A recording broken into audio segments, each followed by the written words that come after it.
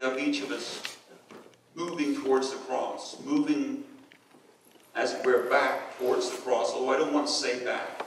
I just want to say more so moving towards the cross. And so we have this time to go, and of course going back, we're going back to the foundation of our faith. And so it's critical to do it, but perhaps in this season where we are on the earth, more than ever before, to think about going back to the cross. So many things are going on in our world. There's never been a time, in my experience, where there's been so much upheaval in the Christian world. You may or may not sort of be in tune with that, but in my sense, there's a great deal of upheaval. And I just have to tell you, it's not the first time on the earth there's been all kinds of false doctrines. But we used to think of false doctrines back there, and I can tell you they're rife. They're all over the place. False doctrines are popping up all over the place. False doctrines regarding grace and many other things. And there are far out prophecies going on, kind of just out there, that really aren't connected to anything that's rooted and anchored in what God has said before. And there are supposedly very real scientific challenges to our faith. You know, the science world and the academic world just think faith is kind of hogwash, silly. And there are those sorts of challenges. And that touches each of us. We heard about touching earlier. So those things are going on. And then there are other faith traditions that are truly challenging our faith. Our faith, the Muslim religion is gaining strength in America, and people are paying attention. And folks who have not otherwise perhaps been touched, many are coming to the Muslim faith, the Muslim religion. That's a challenge in a time we've never had to. Not to mention men and women of God, pastors, I'm talking about, falling into sin and doing all manner of things and then justifying themselves. I just think there's more of that than there's ever been before. And so there are a lot of challenges, so that we are right to look back towards the cross and to sort of look at this again. In addition to all of that, and this is just a horrendous thing that happens in the church, there are all manner of compromises with the world system, where the church begins to come into agreement with worldly ideas. And there's a sort of pragmatism. Well, if we don't sort of accommodate worldly thinking, people won't come. And what that means is, it means that you're not grounded on the Bible, you're not grounded on the truth. You're grounded in the institutional well-being or your job or us being together, whatever the case is. And that is everywhere. I hear bishops talk this way, and that's on camera. They do. And it's really a struggle to sort of understand that. So they're compromised with the world system. And it really has to do with the desire to receive the approval of man. It's really for the world to approve us. So we let the world kind of determine how we should be. And our job is the other way around. We should be such an example to salt and light that change the world, not what's going on today. And this is why we should look back at the cross. In addition to those things I've mentioned, there's always temptation as the world system and our fleshly nature constantly to deal with. So there's another reason that we should look back at the cross. So there's a lot going on. But before we think about turning again towards the cross, let's have an even closer look at what turns men and women away from the cross. And I think perhaps this will help us understand a little better. This is not an exhaustive list, but, and really, I'll start with the first one. My grandkids were over Friday, and they're 3 and down, and one of them is going to be 12. But 3 of them are 3 and down. And so where we live, there's a vast, there's a real open place, and I don't know, maybe 2 miles or a mile and a half or something before there's a tree line. And so when the sun goes down, it comes down directly in front of our house. And usually it's glorious. I mean, anytime there's no clouds, the sun is absolutely glorious. So we had all the kids outside, and they're sitting on the stoop. You just a little family, you know, we're watching because that far away, when it's that far away at the horizon, you can see it plop down pretty quick, you know, it drops down pretty quick. So we were all engrossed in that and sort of wowing. Don't take your own, look how good. So their mom explained that what they tell her is that the sun, at the end of the day, the sun goes into the earth. And then way out yonder it goes into the earth. And then later on, then the moon comes out of the earth. That's how it works. Well now, isn't that all seem quaint and cute and all that kind of stuff? And so, and we all like that because we have this profound superior knowledge. That's not quite right. So we just look at that and say, isn't that cute how they look at that? You know, because we have such profound knowledge. No, but it's just cute to see how they look at it. Well, it's the sort of understanding throughout the whole world about ignorance. If you just don't know, you will have, even as a child, a 3-year-old, you'll have some desire to explain what you see. Some desire to give account for or to come up with a credible way to understand what you see. The sun god Ra in Egypt, thousands and thousands of years ago, came about for this very reason. They saw the sun come up, and they understood the sun gave life, so they worshiped the sun.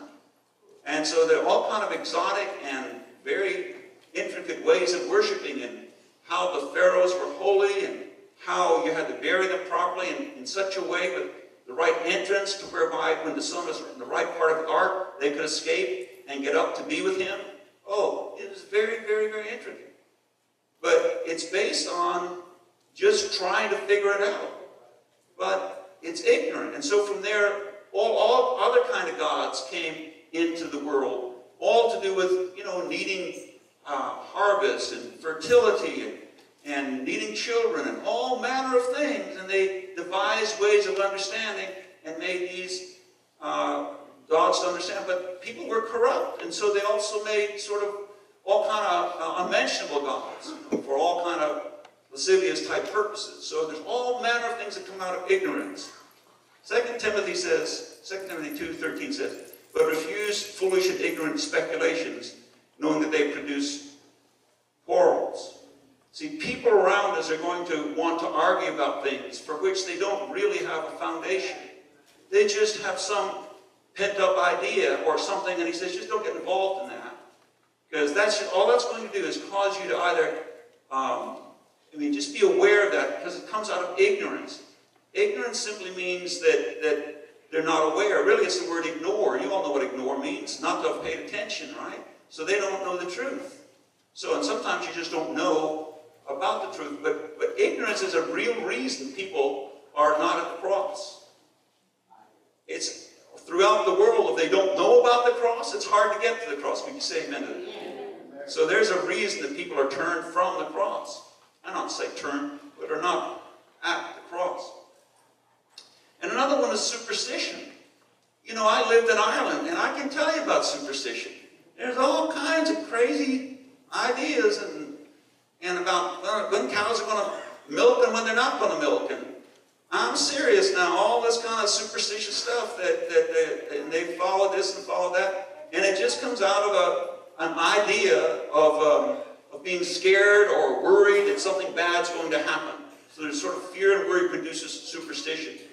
And that superstition, that kind of thing, God says also, but to have nothing to do with worldly fables fit for old women.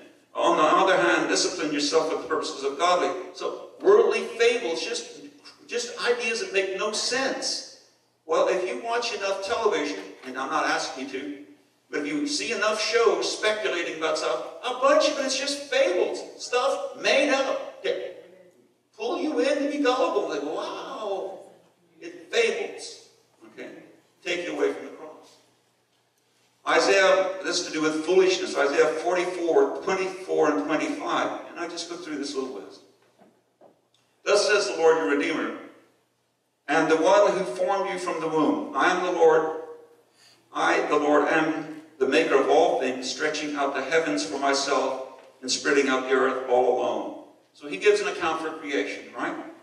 Then he says, causing the omens of boasters, here we go with superstitions, the omens of boasters to fail, making fools out of diviners, causing wise men to draw back, and turning their knowledge into foolishness. All manner of foolishness goes on. That people are saying all kind of things that have no foundation, have no sense, just their own puffed up opinion, but people pay attention to it. This is what's wrong. All kind of people, and even if you're inclined or you knew a little bit, you can be drawn away by foolishness. It all depends where you stand and how you know the Bible. How about vanity? To be vain, to be sort of full of yourself to some degree. It says in 2 Peter 2:18, for speaking out arrogant words of vanity, they entice by fleshly desires, by sensuality, those who barely escape from the ones who live in error, promising them freedom while they themselves are slaves of corruption. For by what a man is overcome, by this he is enslaved. So here we go, vanity. People appealing to your vanity. Does that happen even in church? Absolutely. People wanting to be in this committee, or people, wanting to have this label or this title, or be able to hold this or say that, or what have you, appeal to vanity. All over the place in church. Does it happen in professional clergy? Everybody can say amen to that, because I can promise you that happens. It's not a knock on United Methodism. This is all professional clergy. There's vanity. Well, I'm running 300. What are you running? That's the way they talk. They talk. We talk. So, pride's very similar. But can you feel it? These things occur in everyday life. You touch this in everyday life. There are people around you in everyday life. These influences come across you in everyday life. There are things said in everyday life. You encounter things on television and other places by so-called authorities in everyday life, where it waters down, draws down, weakens, or otherwise causes you to not be moving towards the cross, but stopped up maybe and perhaps even going in another direction. Pride. Daniel 4:37. Now I, Nebuchadnezzar, praise, exalt, and honor the King of heaven, for all his works are true and his ways just, and he is able to humble those who walk in pride. Amen. I don't know if you know the story of Nebuchadnezzar, but he had a rough time for about 15 years because he wouldn't follow God, and he was so sure of how big he was. And if you're so sure how big you are, you're certainly not moving towards God. Amen. And we all have pride. Now you may not want, I have pride. We all have pride. It's either flat out moving us or lurking ready to move us.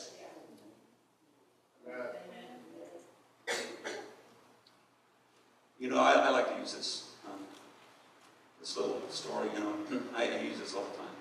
You find you haven't seen anybody in a long time, find out how they're doing, and say, yeah. And say, I had to go get 3 valves. And my heart does, oh, really? How you doing? Good, good, good. Yeah, I went to Dr. Big Shot, who's in Kansas City, and he's the best cardiac doctor east of the Mississippi. You ever hear people talk like that? Yes. That's pride by association, like I'm that important. You ever hear people talk like that? Why do people say that? Pride. They want you to think that they're somebody. That's all. That is all that is. Now, we might say no to that because we all tend to do it, but it's pride. Better to say, he's a good doctor. He's well regarded. Better to say that. If you get an amen to that. Amen. Amen. Very nice. Well, I need to talk to you in the back, young man. All right, where were we? Pride. A lot of amens. Yeah. Anybody could claim that. Yeah. So any male person. So then rebellion. You would say, well, clearly rebellion's going to get in the way. And it says in Isaiah 30:1, woe to the rebellious children, declares the Lord, who execute a plan but not mine, and make an alliance but not of my spirit, in order to add sin to sin. And there's rebellion even in Christians. There's part of us, we'll read the Word of God and say, well, I'm just not going to do that. And I'm not putting that on you, but I walked through that where I didn't care for that. And that's rebellion. You don't want to buckle under it because you don't want to. All right, we don't need any amens to that. I just leave that. Amen. But no, I'm not teasing them out. I'm just saying I'll leave it. But thank you for it. It's all right. It's good. Then human wisdom. This is a big thing that will cause us to stumble and move away from the cross. Human wisdom. 1 Corinthians 2 and 13. Which things we also speak not in words taught by human wisdom. This is Paul talking. But in those taught by the Spirit, combining spiritual thoughts and spiritual words. Human wisdom demands to have understanding before it will acknowledge. You follow? It demands to have understanding before us, human wisdom. It has to fit inside your ability to understand it. And that'll cause you to stumble. Therefore, if you don't understand it, you're not moving towards the cross. You're holding back. You follow where this goes, right? Then what about thankfulness? Okay, thankfulness. Romans 1:21 says, even though they knew God, they did not honor Him as God and give thanks. But they became futile in their speculations, and their foolish hearts was darkened. Didn't honor Him or give thanks. Let me tell you, humility and thanksgiving are brothers and sisters. They are. Yes. Let me tell you, if you begin to thank God, it will absolutely radically change your life. If you thank Him that you woke up in the morning, thank Him that you can breathe and you've got the ability to get out of the bed and move about and begin to plan your day and ask Him to come in. Thank Him. And every last little thing you do, if you start to do that, you will absolutely radically change. Not only if you do that, you will grow in humility. No, it says humble yourself. You want to know how to do that? Start thanking Him. Because you'll begin to see more and more and more of how good God is once you start to thank Him. I could preach just about that. Thanking Him is such a powerful, powerful, powerful tool. Never, ever walk around just taking it for granted, because we tend to do that. Yes. We tend to say, I'm blessed and that's it. But no, thank Him every moment of the day that you can. Thank Him, thank Him, thank Him. You'll stay in that lowly place of being able to hear Him and to receive from Him and to be molded by Him and to be changed by Him. And you might think, well, I don't have that much to be thankful. Start thanking Him, then you'll find out how much you have to be thankful for. Amen. Because you'll reap what you sow. Amen. Thankfulness. And it says, they refuse to honor Him as God and give thanks. You see, remember, Jesus said, if you don't praise me or thank me, more or less, then the rocks are going to do it. Why did He say that? Because there is no other response once you're aware who God is. If you don't thank Him, more or less, that's close to rebellion. Why would you not thank Him? And yet we forget to do that. So thanking Him draws us or holds us from coming closer to God. And this one is fairly evident. Lust, 1 John 2 and 16, for all that is in the world, the lust of the flesh, the lust of the eyes, and the boastful pride of life is not from the Father, but it's from the world.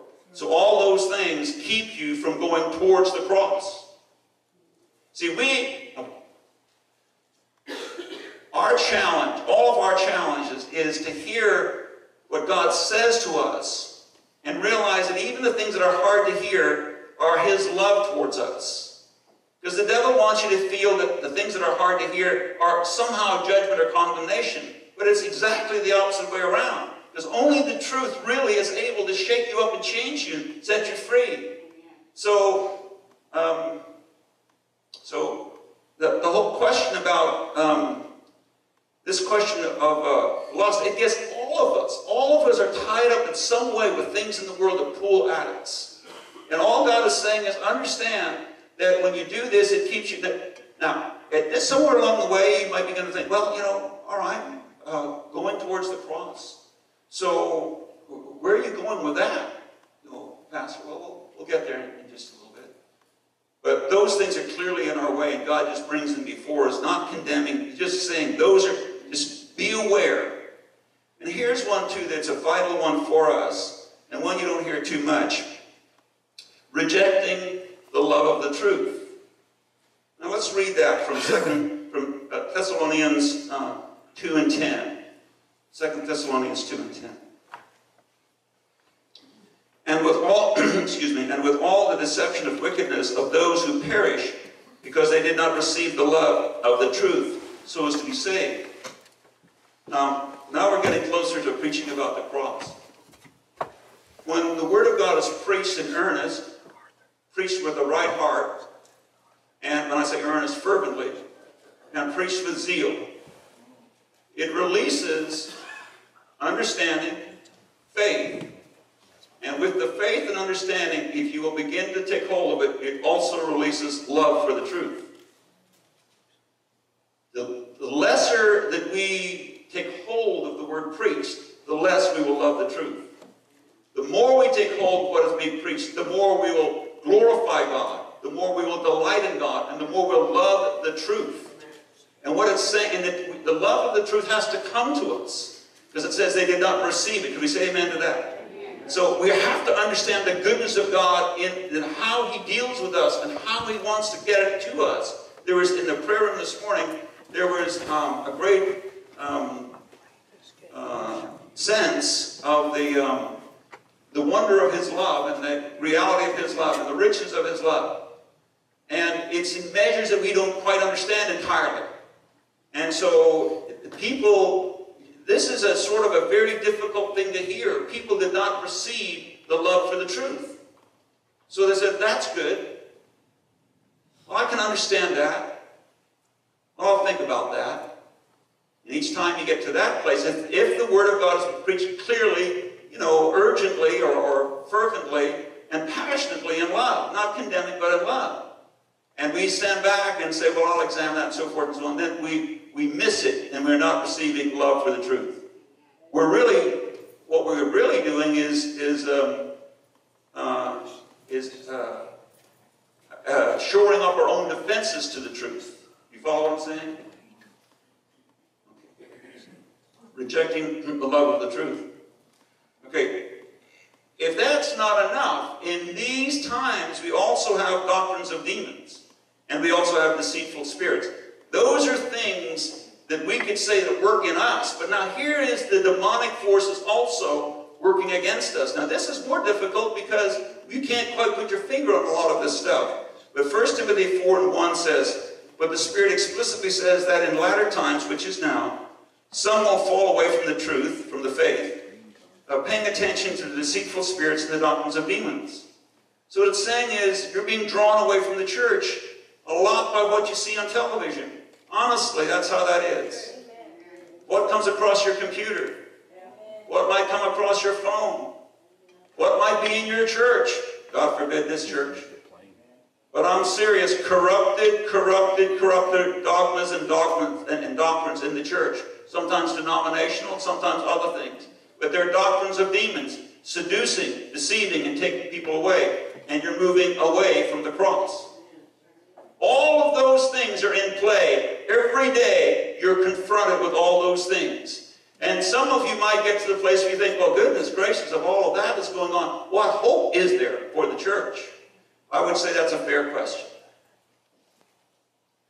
If we see millions and millions and millions of otherwise known Christians no longer part of the church and want to go independent or be a TV Christian, I'll just sit in my armchair and be a Christian.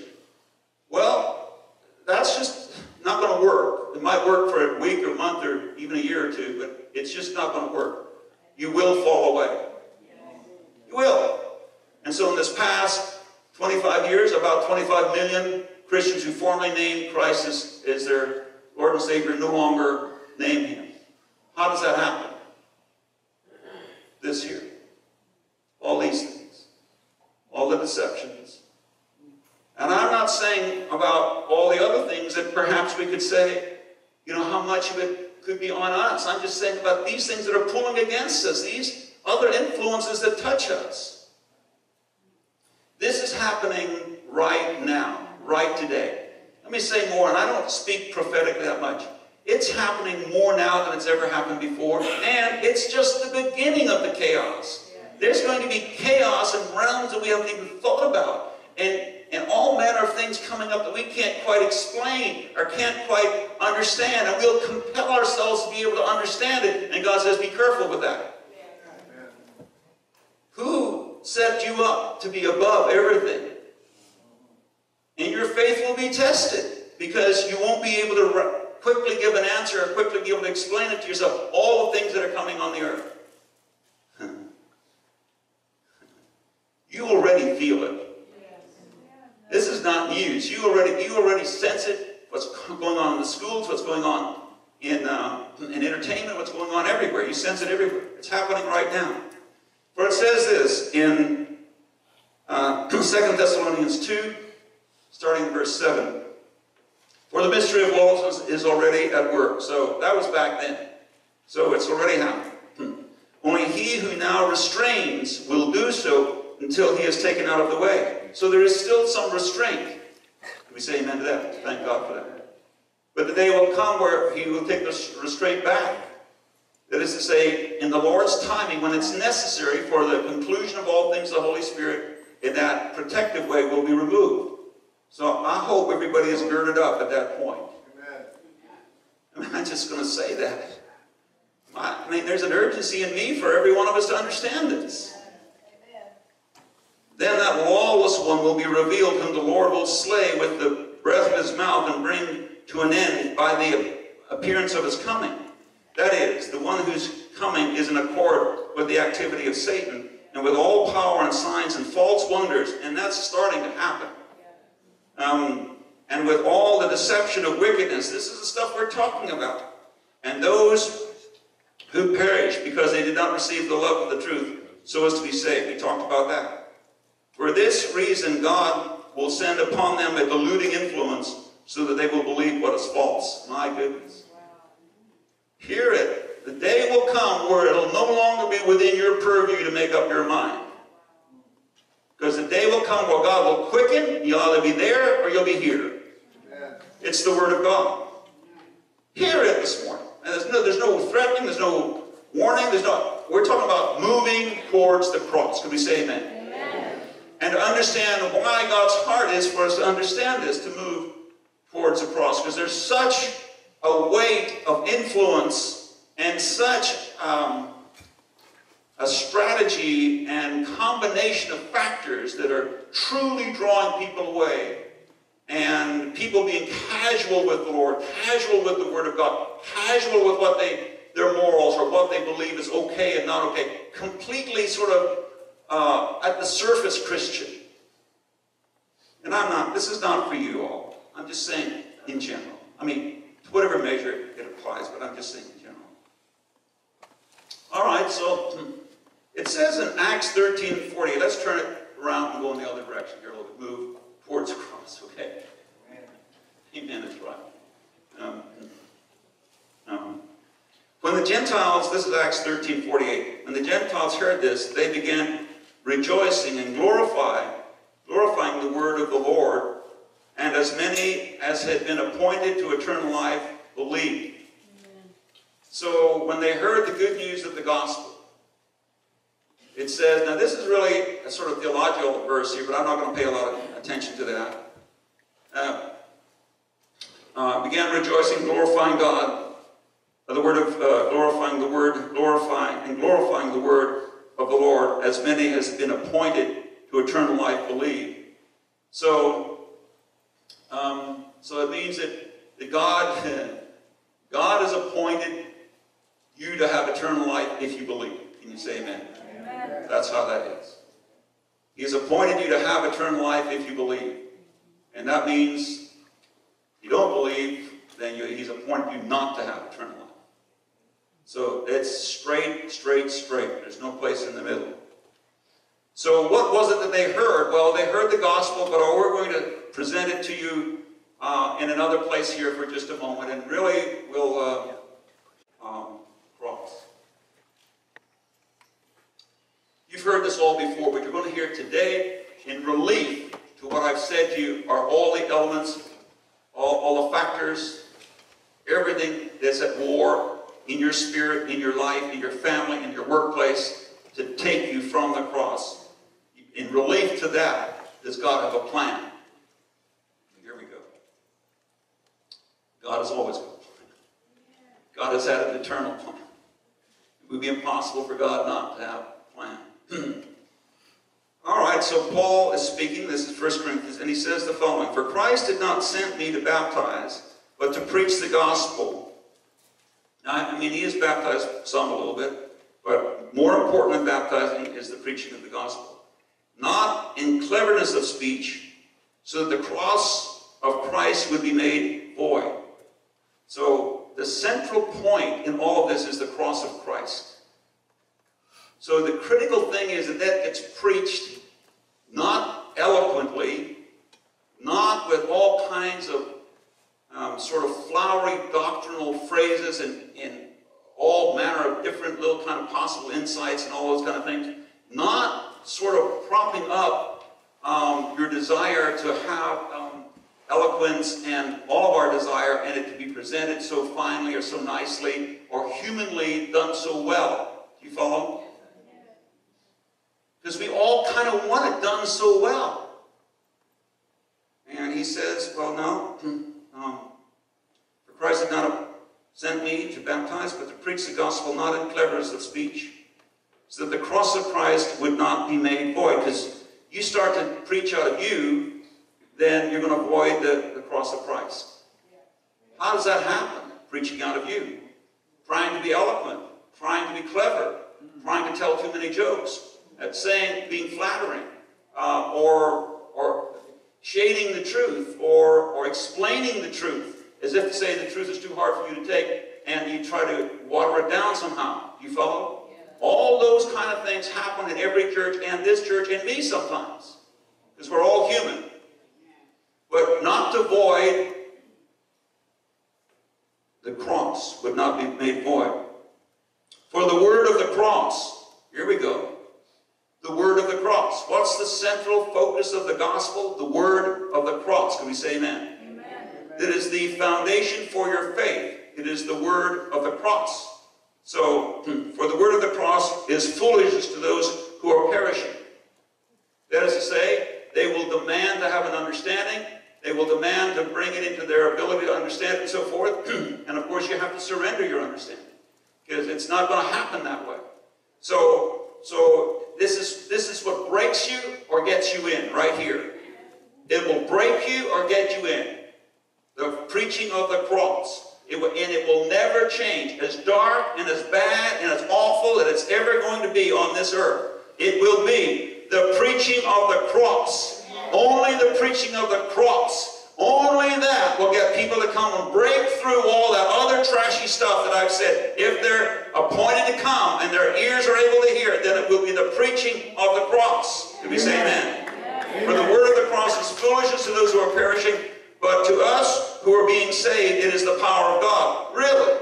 That is the power of God. The word of the cross. Praise God. There is something that God has reserved for himself. And it works this way. If you preach the cross and you preach it fervently, truthfully, completely, honestly, there's power released into the hearts of men and women. They have the ability to believe no matter what else they've heard, no matter what all the junk is. They have the ability to believe and know this is truly God. Amen. It is the power of God. Hallelujah. The word of the cross. We must go back to the cross. We must go back to the cross. It is the power of God. Hallelujah. He has reserved the love of the truth in that because it transcends every other thing. It is the foundational work in all of creation, the cross of Jesus Christ. Amen. We can't ever wander from it. We can't ever get away from it. We can't ever get lost in all other kind of stuff, all kind of mindless discussions and things of ignorance and fable, all the stuff, all the fables, all the TV shows. We're saying maybe it happened this way, maybe it happened that way, maybe Noah did this, maybe so-and-so did that. No! We come back to the cross. And here's what we have to swallow. We have to swallow our own vanity, and God will help us with that. Amen. We'll have to swallow our own pride, and God will help us with that. We're going to have to swallow our own intellectualism, and God will help me with that. So, that's okay. So, for the word of the cross is foolishness to those who are perishing, but to Us who are being saved is the power of God. For it is written, I will destroy the wisdom of the wise. You can be as wise as you want to be. Not going to be any good human wisdom. And the cleverness of the clever I will set aside. All those things are taking you from the cross. Set them down. Where is the wise man? Where is the scribe? Where is the debater of the age? Has not God made foolish the wisdom of the world? For since in the wisdom of the world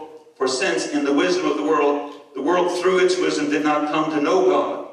Isn't that wonderful? All these wise people, all these scientists and so forth, but that hasn't brought them to God, has it?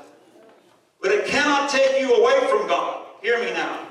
Because that's what it wants to do. So you must go back to the cross. Amen. You must go back to your understanding of what happened on the cross. What was broken at the cross. What was released at the cross. What was given at the cross. God is well pleased through the foolishness of the message preached to save those who believe. Hallelujah. The plain message of the cross is foolishness to everybody except those who have a heart to hear. And it's not to do with your understanding. It has to do with the love and the power of Almighty God. So if you've been worried about how am I going to explain this to anybody, how am I going to get anybody to understand, you don't have to worry anything about that. You present the cross honestly, purely, and in love. And then God does the work. Can we say amen? He releases power. He releases grace. He releases the ability for them to understand it. Praise the living God. And it's the only thing He's done. We don't have to get confused. It's the only prescription. It's the only thing that we need to do. Hallelujah. For since in the wisdom of the world, through its wisdom did not come to know God, God was well pleased through the foolishness of the message preached to save those who believe. For indeed, Jews ask for signs and Greeks seek wisdom. Here we go. Prove it is the Jews. Wisdom is, I need to understand it, right? But we preach Christ crucified. To the Jew a stumbling block and to Gentiles foolishness. All the things we talked about that take you from the cross. But to those who are called, both Jew and Greek, Christ, the power of God and the wisdom of God. Hallelujah. We go to the cross. That's why we have time at Easter to go back to the cross, to understand everything is not in play. Everything is not falling apart. Everything is not weird. It's not. God is in control. We simply go back to the cross. In our own hearts, we go back to the cross. Yes, He came for me. Yes, He will do it for me. Yes, He will manifest His truth in me. I will only agree with what I hear about Jesus in the Word of God. Nowhere else. Nowhere else. Because you'll have all kind of influences trying to pull you all manner of directions. Praise God. Praise God. Well, pretty well. You've got this, so we can kind of finish up. Because the foolishness of God is wiser than man, and the weakness of God is stronger than man. For consider your calling, brethren, that there were not many wise according to the flesh, and not many mighty, nor many noble. But God has chosen the foolish things of the world to shame the wise. Hallelujah. Isn't that wonderful? It is the people who say, yes, I'll be humble. Yes, I believe God. Yes, I know He loves me. And see, to the wise, that's foolishness. But to God, it's wonderful. But which camp are we in? We're in that camp where, I'll read it again.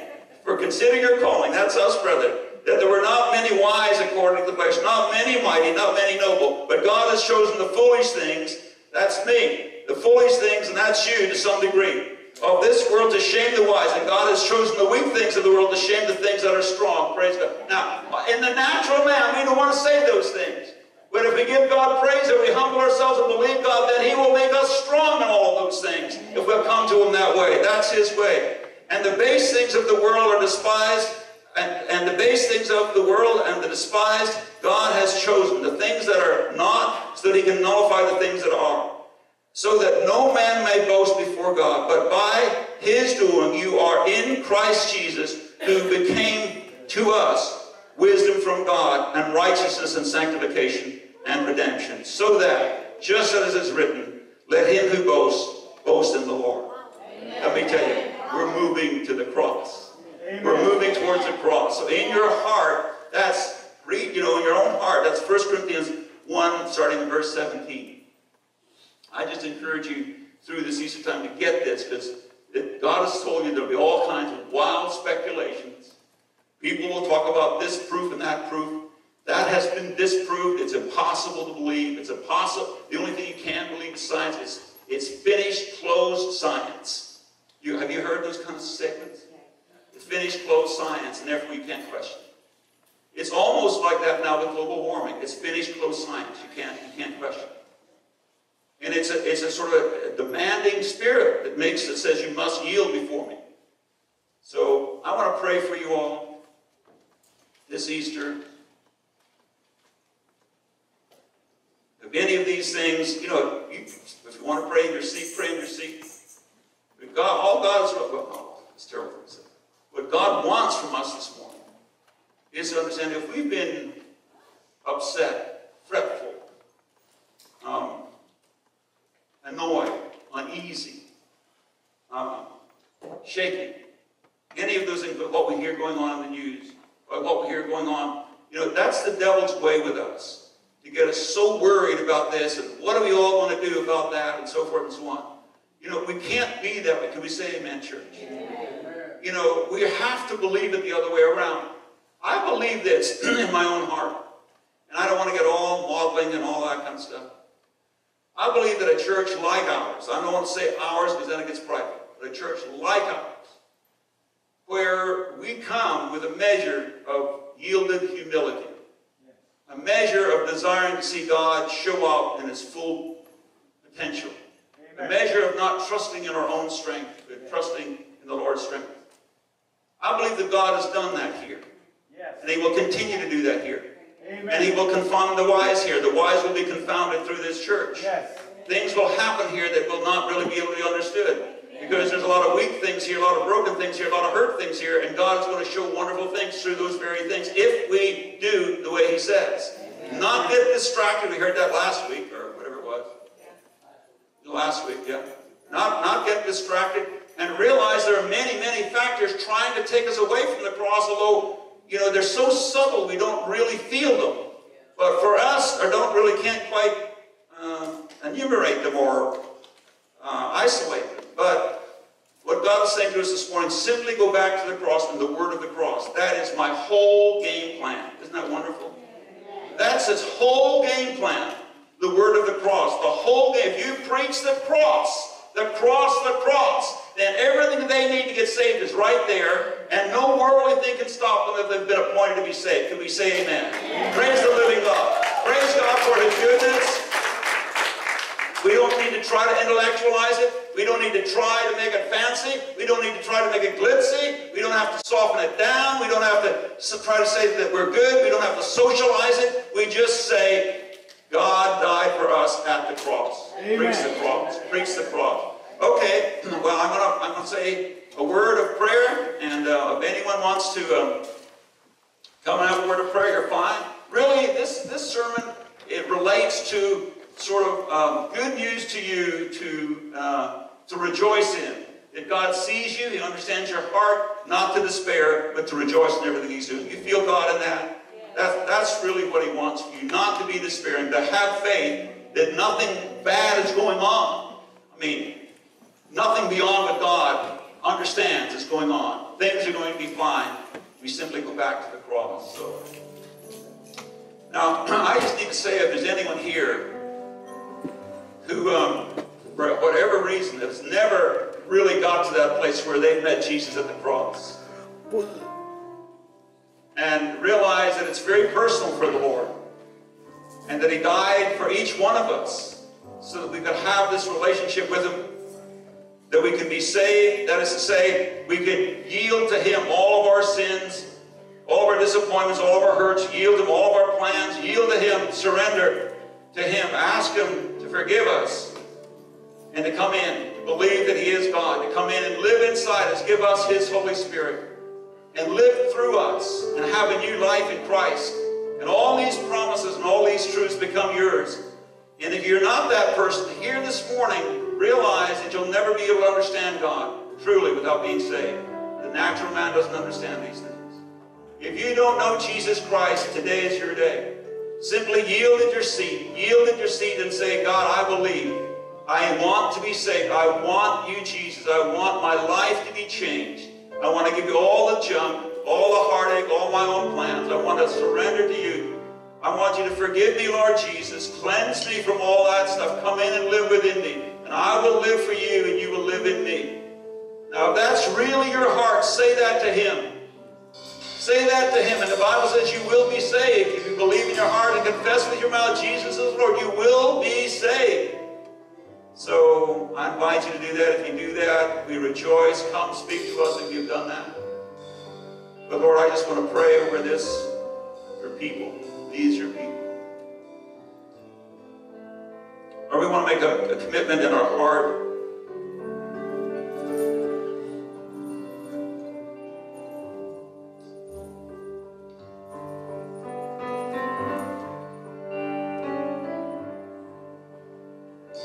I do. I'm going to put it to you this way. For me, Lord God, I've asked you to help me order my priorities. I've asked you to help me make it where they're, while I'm still human and things change, but order them. And I'm asking you for that for this entire congregation, God, that you would truly order our priorities. You would always look back to the cross, to what Jesus has done. And if you want to leave something with Jesus today, I just invite you to come to the altar. If you want to leave something where you've been caught up in any of this stuff, distracted by any of this stuff, then you can come.